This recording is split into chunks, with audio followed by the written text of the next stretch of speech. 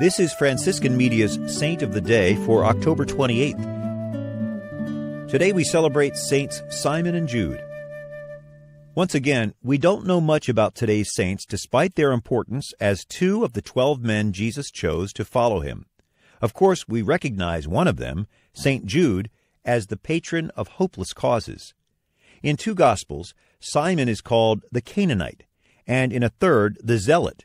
Both terms suggest either that he belonged to a fanatical Jewish sect that brought about the revolt against the Romans, or that he was simply zealous in his faith. Jude gets only brief mentions in the New Testament, often to distinguish him from Judas.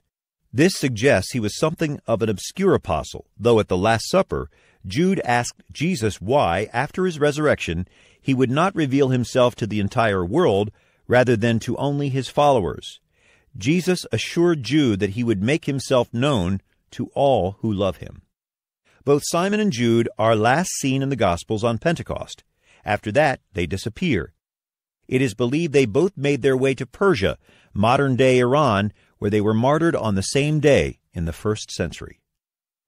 There's more about the saints along with inspiration and Catholic resources at our website, saintoftheday.org. From Franciscan Media, this has been Saint of the Day.